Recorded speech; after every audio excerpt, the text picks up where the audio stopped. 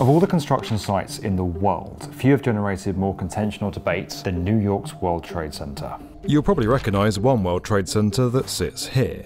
It's now an iconic skyscraper that rises beside the footprints of the original Twin Towers.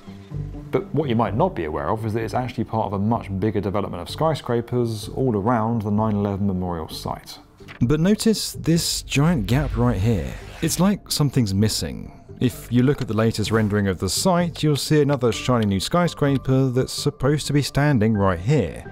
But go to Google Maps or even walk down here and you'll see there's just some colourful murals on some steel sheds opposite the Oculus. Now, this isn't just a fancy art exhibit, it's actually the unfinished foundations of a massive new skyscraper called 2 World Trade Center. And just over here, there's another empty site where a residential tower called 5 World Trade Center is supposed to sit.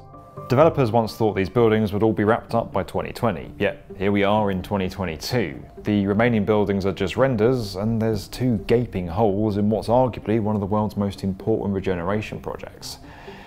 And most intriguingly of all, when you try and find out why that is, you hit a bit of a brick wall. We want to rebuild the World Trade Center as the World Trade Center, but better. A little bit taller, a lot stronger, just plain better. After the attacks on September 11th, 2001, people moved out of downtown, and so did businesses. The only way to stem this exodus was to prove to people that we're going to rebuild, and we did.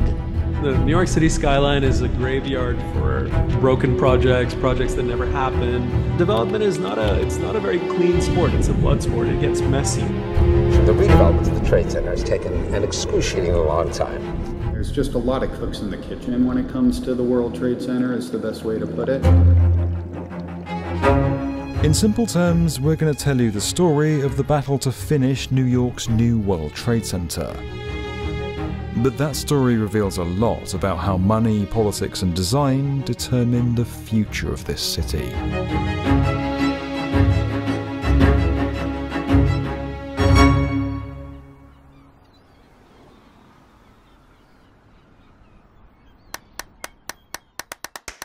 If there's one thing New York is known for, it's skyscrapers. Every year it feels like there's another one going up around the block. These awe-inspiring structures have pretty much come to define this city, their evolution now standing as an historic record of our engineering progress. But how exactly does a skyscraper even get built? Well, we kind of specialise in that on this channel, and we might have covered the process of digging a hole, putting up some steel beams and building a super tall structure just a few times before. It's a really exciting and important step, and don't you worry, we are going to get to it in loads of detail. But right now, I'm talking about all the stuff that happens way before that. There's a lot that needs to happen just to reach the point of putting that first spade in the ground, and especially in New York City. To help you try and get your head around it, we've broken it down into 4 main stages. Stage 1. Location and acquisition. Developers first need to choose where they want to build their skyscraper. All kinds of things like land value, sidewalk circulation, zoning laws, and the need for a skyscraper in the area all factor into where these towers get constructed. Now, few people know more about skyscrapers than the founder of the B1M, but just to make sure I had it right, I called Professor Jason Barr. He's a guy who studies the economics of these buildings. There's a lot of desire to be in clusters where a lot of firms are in general and where your employees will want to work. You know, it tends to evolve in Manhattan. You know, downtown was aging and Midtown was the hot, district for many years, and firms started going back down the World Trade Center area. Now some of them are moving to Hudson Yards. So a lot of the hot pockets can change based simply on where new space is opening up. Developers need to actually acquire the lots they're eyeing, which usually means buying out current owners, and according to Jason, this stage can take years or even decades to complete. Once developers have the land to build on, they're ready to move on to stage 2, design. Now, most skyscrapers fall into one of 2 main categories: residential, filled with apartments or even a hotel, or commercial, used for offices and retail stores. Some skyscrapers have mixed uses, some have viewing platforms and sky pools, but you get the broad idea. So if you have acquired a fairly large lot in a nice location, then the next step would be to start getting plans drawn up. They hire an architect. The architect works with engineers to make sure that the building can be constructed. In the third stage comes financing. Of course, there's sometimes a bit of this up front too before land acquisition happens, but developers usually need a good idea of where a building will be and what it might look like before they can raise finance. Now, New York is pricey. If you thought renting an apartment or buying a property here was steep, try constructing a skyscraper. It's one of the world's most expensive cities to build in. Your average commercial tower here costs around $6,000 per square meter. It's $5,000 in Chicago and a little over $3,000 in Tokyo. So developers either need a lot of their own cash or a loan to pay for construction costs. Then of course there's the last stage, the process of actually building these massive structures. Now, I love a bit of skyscraper engineering, so let's get into it. Putting all this into layman's terms, the process starts by digging into the earth and bedrock to create the building's foundation. Usually this will be made up of concrete pillars called piles that will support the skyscraper's superstructure above, and the layout varies depending on the design and weight of the building. Then it's on to the superstructure, which is usually formed of either reinforced concrete or steel around a concrete core, or in some cases a combination of both. Steel frames tend to be the most common approach in New York City. Normally, workers build a concrete core in the centre, housing the building's stairs, services and elevator shafts. Steel framing is then steadily built around the core as it rises, and concrete floors are laid across the beams. Finally, the building is clad in concrete, aluminium or glass, and then fitted out internally with mechanical and electrical services. One particular quirk of New York City is that, unlike almost anywhere else on Earth, the steel frame rises before the concrete core. It all goes back to those iconic black and white images and the steelworkers' unions. They like to have clear working areas away from other trades as far as possible.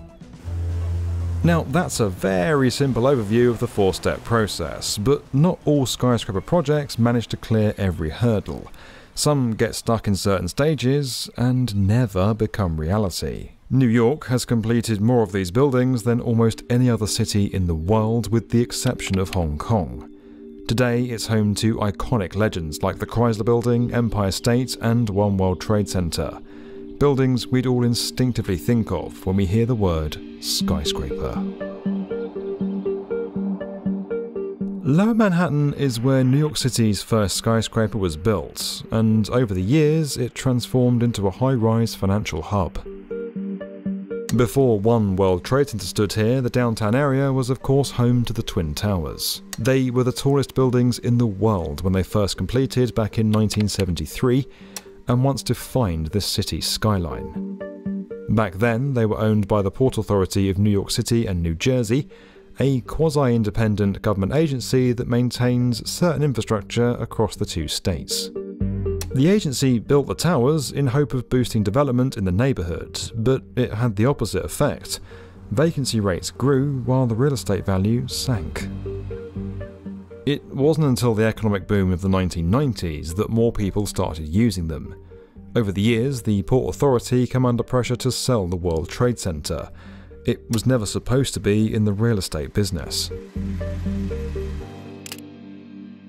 In July 2001, American businessman Larry Silverstein signed a 99-year lease on the towers and other authority-owned properties for $3.2 billion.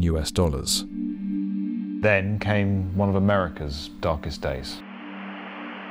This just in, we have unconfirmed reports this morning that a plane has crashed into one of the towers of the World Trade Center. There's no doubt there was a huge explosion and fire, lots of black smoke coming from that building into, oh my goodness, oh God, there's another one.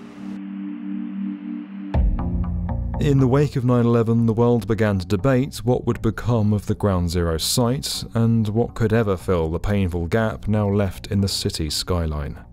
Should the Twin Towers be restored, or should a completely new structure assume their place?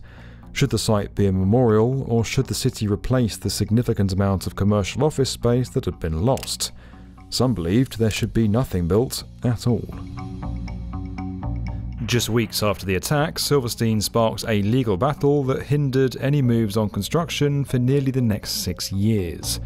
When he signed the lease for the Twin Towers in 2001, he had to take out a $3.5 billion insurance policy on the buildings. But he and his lawyers argued that the attack occurred as 2 separate events, and the policy should therefore pay out double the amount. Silverstein sought $7.1 billion, but in the end was awarded just $4.6 billion, which went towards paying rent to the Port Authority and potential future projects. Meanwhile, the debate around how to reconstruct the site was rumbling on, and that second stage of creating a skyscraper, designing it, was causing a bit of a hold-up. After initially holding a contest with over 2,000 submissions in late 2002, the city chose this masterplan design by Studio Libeskind. The initial idea included a 1,776-foot spindle-shaped structure called the Freedom Tower. The building's height would nod to the year of American independence and stand beside 4 other descending skyscrapers in a semicircle that kind of bowed to the memorial site. At the time, developer Silverstein thought it could all be built by 2020. Different architects were brought in to design their own skyscrapers within the framework of Libeskind's overall master plan. And it's fair to say that caused just a little bit of friction, particularly with the Freedom Tower, which was being designed by David Childs of Skidmore, Owings & Merrill. Parties wrestled to balance the desire for commercial space with the very real yearning for sombre symbolism. Some wanted a strong building, where others wanted an elegant one. The result was a bit of a compromise all round that's ended up going on to become iconic, though largely because of its height and site location. Today, there are now a total of 4 commercial skyscrapers planned for the site. Given this was now one of the most important and iconic construction sites in American history, pretty much everyone wanted to put their stamp on how the site should look, and that design stage took longer than expected. Eventually, the site slowly took shape. A new memorial and moving underground museum were constructed. 4 World Trade Center opened in 2013, followed by the Freedom Tower, then renamed 1 World Trade Center in 2014, and 3 World Trade Center, the latest edition, in 2018. Now, the money to develop the entire site came from a handful of different sources for each building, including a combination of Silverstein's insurance proceeds, the US federal government, and Liberty Bonds, a federal tax-exempt program. But one of the 4 skyscrapers hasn't really made it past the drawing board, and while there's been plenty of disagreement and architectural debate about what it should actually look like, the bigger hold-up might actually be about the money. So, who exactly is paying for all these skyscrapers to go up, and how do projects like this really make it past stage 3 of the process? Well, it depends. One option that some have is through government funding, but that ain't too common in New York. It's normally reserved for special projects or housing. 1 World Trade Center is one of those special developments that largely relied on the US federal government's money for its construction. The final cost of that remarkably symbolic and physically robust building was nearly $4 billion US, one of the most expensive skyscrapers ever built in the US. Normally, developers looking to build a skyscraper either dip into their own money or more commonly put together a business case and request loans from lenders to cover their construction costs. Those lenders might be entities like banks. Frankly, those lenders want to be sure that they're going to get their money back, and one way that a big new development like 2 World Trade Center can build confidence is by securing what's known as an anchor tenant before construction. Anchor tenants are usually large firms that rent a substantial amount of space, and they'll pre-lease this space usually before even the shovel hits the ground. And so if an anchor tenant, a large law firm, a large media firm, signs on a large lease for, let's say, 200,000 square feet of space, which could be 20% of the building, for example, it signals to all of the players involved that there is a demand and interest in the building. Anchor tenants are looking at what a building has to offer, things like amenities and location. Doing a big deal early on as the anchor means these companies can usually expect to pay less rent. A big anchor tenant can even help transform its surrounding neighbourhood. When Vice and Etsy decided to move their offices to Brooklyn, the borough exploded in popularity. But finding the right company to sign a multi-million-dollar lease can be a hard sell, and that's what's been happening over at 2 World Trade Center. Simply put, Silverstein hasn't been able to convince any firm to move their offices into the new building. It's been through multiple radical redesigns, and it's still not part of this city's skyline. Ah, super kawaii. You ever felt this way before? Carry underwear? Way back in 2005, architecture firm Foster & Partners was awarded the rights to design the upcoming project. It unveiled ideas for a 387-metre structure of 4 interconnecting columns that created a slanted diamond at their summit.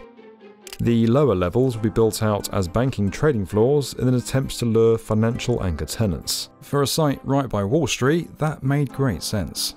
Now, that idea for 2 World Trade Center even made it to the final stage of the process. Workers broke ground and started the foundations with the idea of finishing the whole thing by 2011.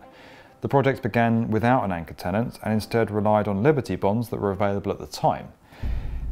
But it didn't get very far. Rumours began circulating that Silverstein was struggling to find the necessary anchor tenants to make the structure financially viable. After 9/11, the state of the downtown area began to change. No longer was it filled with just financial companies and Wall Street bankers. Instead, media and tech companies began moving in. Condé Nast, the company that owns Vogue and GQ, even signed a 25-year lease for a whopping 21 floors of 1 World Trade Center. Meanwhile, the original financial institutions were looking elsewhere, and banks were no longer enticed by the scheme. With no anchor tenant, the developers moved on from Foster & Partners design.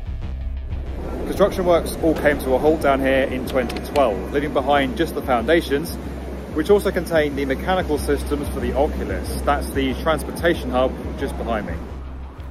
But instead of giving up on the building, Silverstein came up with another plan. In 2015, he reportedly turned to a foreign visa program to try and bring in some funding from China.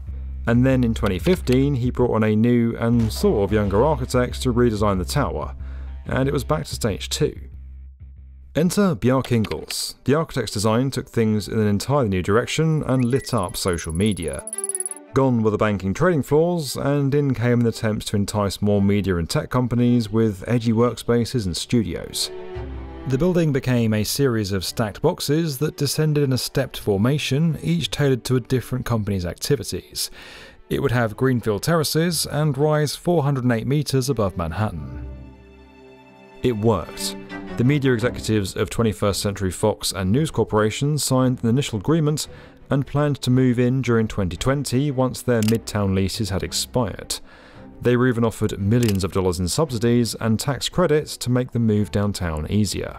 Things for 2 World Trade Center were looking up. But not long after, a few big problems began to surface. The team were trying to build off foundations for a different, earlier version of the Skyscraper. Lots would need to be reconfigured. In 2016, the finalised deal with the media companies fell through. Suddenly, developers at Silverstein were said to be no longer certain about which design to go with, moving back and forth between Bjarke Ingels and Foster. That all caused development on 2 World Trade Center to stall once again. For years, the project remained in limbo, and Silverstein focused on signing other leases on the site. Then, in January 2020, some fresh news broke. Silverstein was reportedly going back to the deal with Foster & Partners. Yes, after all that, the developer decided to stick with the original architect. But given the history and the amount of time that had gone by, Silverstein made it clear he wouldn't be going back to the old design from Foster. Instead, something more contemporary was going to be worked up. But that was early 2020, and we all know what happened that year. We're going to begin here with the outbreak of a mystery virus in China. SARS-like virus. By tonight, New York State's 19 million residents will be under a stay-at-home order. Yeah, so not an ideal time for convincing people to back a new office building. So that's what brought us to today. The developers haven't been able to agree on a design, and that's made it hard to get tenants signed up. But what's not so clear is what's happening now, and as we've discovered through our investigation, it's actually pretty hard work trying to find out what's really happening down at one of the world's most iconic construction sites. We've tried reaching out to several people either involved or with knowledge about 2 World Trade Center, but we've hit a lot of dead ends. People either didn't reply or directed us to other sources who also didn't reach back for comment. Silverstein Properties didn't respond to our repeated requests for comment. What we do know is that Silverstein has confirmed to the media on several occasions that it's confident this structure will go up eventually, but that's as far as most reporters get. But it wasn't total silence. We did hear back from a couple of real estate experts in the city who gave us some insight into what they thought might be happening and how that compares to the rest of New York. I mean, my understanding about 2 World Trade Center is, they want to build it when it's financially feasible. Because at the end of the day, you have to be able to cover your expenses and cover your construction costs. And a lot of it is really because there's so many people invested in what gets built. And you also don't want to, saturate the market all at one time in one place so heavily. The market for construction financing for ground up new development towers is very challenging if you're building office, right? The capital markets froze during the pandemic, but have come back. Now interest rates have gone up again. When interest rates go up, it becomes a lot more expensive to build. So you will see that interest rates will affect the rate of construction in New York and other places, right? So now interest rates are high. We're talking about an office market that is, again, as I said, there's a lot of questions around it. Do workers need that kind of hub anymore? Do you need 1 million square feet? As of today, there's still no official word on what the latest design for 2 World Trade Center is going to look like. But that didn't stop a few renders leaking in early 2022. Instead of those 4 diamond-shaped columns, the design has vertical sections that alternate in height, starting at around 411 meters. Each section is divided by metal fins, and those greenfield terraces that seem to be the current trend on nearly every skyscraper render get to stay. If this design is confirmed, then Foster & Partners will have significantly altered its original proposal from 2006. Fair enough, 16 years have gone by. But what happens if Silverstein can't secure an anchor tenant with this new design? There are other ways to, maybe you could slice and dice the building, and instead of looking for one giant tenant to start things off, you get 10 smaller tenants who fill the same space, right? Maybe this is almost like a food court type of situation where you have, a TAMI hub or a tech hub or a media hub, and it's branded and marketed in that way. In general, building at a site with such a heavy and well-known past has proven difficult. The gap in the master plan shows just how important it is to find the right tenants to fill a commercial skyscraper. The wrong design won't bring the right tenants to work there, and that can make it impossible for anything to get off the ground. Now that downtown Manhattan is evolving, it's a question of who it can attract and when.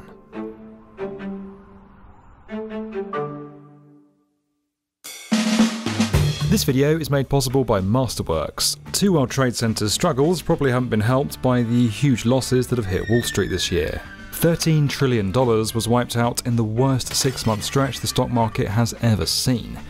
That's more than the GDP of Japan, Germany and the UK combined. But it's not just big companies feeling the pain, everyday investors are too.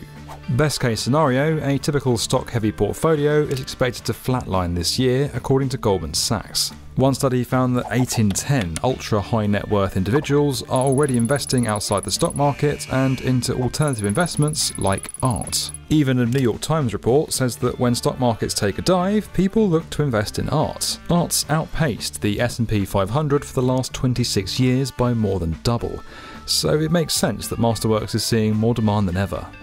They let you invest in this same high-value contemporary art from legends like Picasso and Banksy for a fraction of the price. When Masterworks resells a painting you're invested in, you get a share of the potential profits.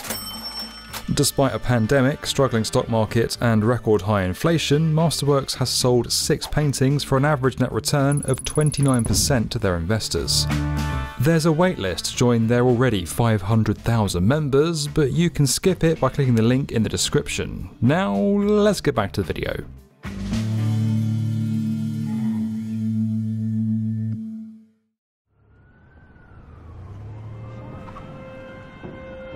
If you can't find a business to use a skyscraper, what about giving people a place to live?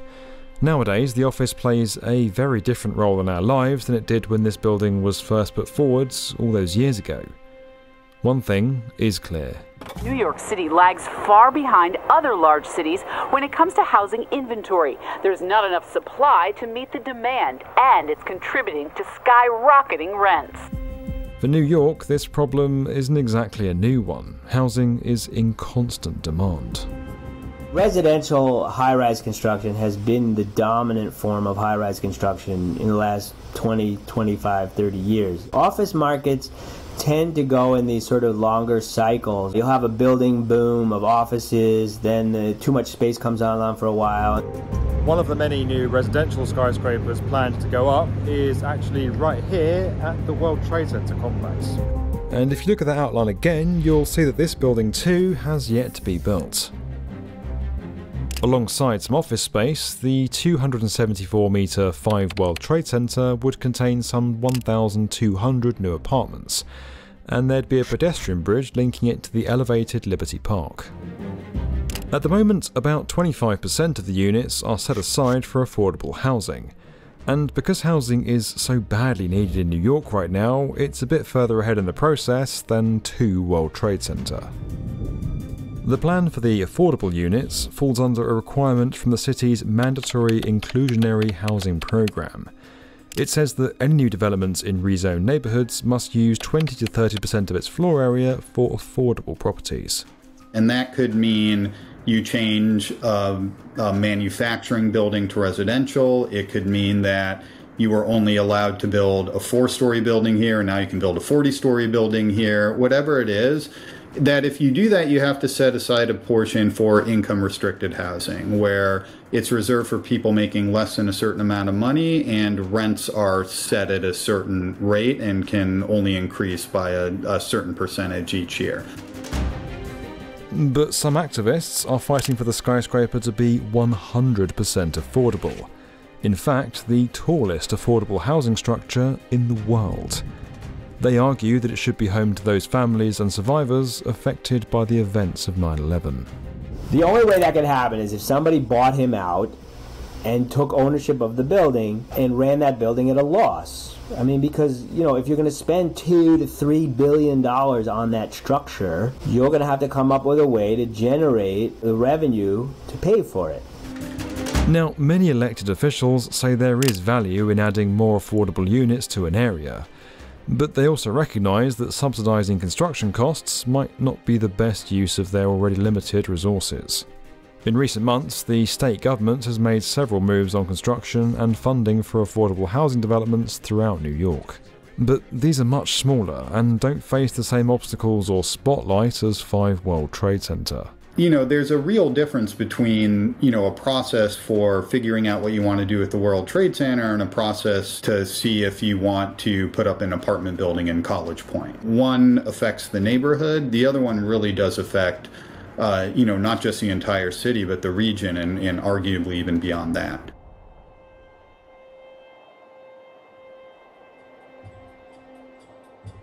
With so much history and tragedy tied to it, the World Trade Center is one of the most unique and challenging construction sites on the planet. Both 2 and 5 World Trade Center find themselves confronted with immense challenges just to put a spade in the ground.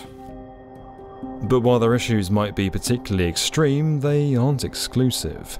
Right across this city, new skyscraper projects face the same challenges, finding the right businesses to buy space in a changing economy, building apartments that provide housing people really need, and securing the money to make it all happen. I mean, the New York City skyline is a graveyard for broken projects that never happen.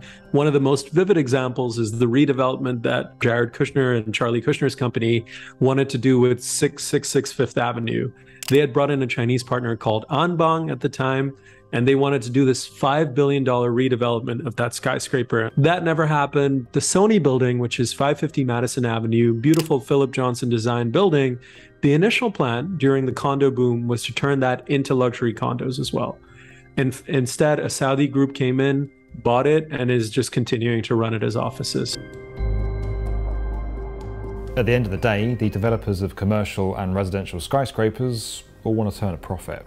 But without consensus on a design or funding, structures will get stuck in those initial stages of development. Even skyscrapers that already exist are having to adapt to the changes brought on by the pandemic. Downtown vacancies in cities aren't back to pre-pandemic levels. With many older buildings sitting empty, cities are looking for alternatives to fill the space. These older buildings in downtown Manhattan are better suited to become apartments. If you have an old office building, and a lot of them are built in kind of what we call a wedding cake fashion, where you have a larger base and then kind of a slender tower, those slender towers make for perfect apartment layouts. Though it may be at the extreme end of the scale, New York's World Trade Center showcases many of the challenges and sensitivities facing construction projects today, and especially our skyscrapers. These buildings define our cities and reflect the state of our societies back to us. They're a product of the struggles that got them off the ground and the forces that shaped them. The result is a record of our history preserved in concrete and steel. Whatever structures rise from these sites will become a part of New York's story. This video was made possible by Masterworks. You can skip their queue at the link below. And as always, if you enjoyed this video and you want to get more from the definitive video channel for construction, subscribe to the B1M.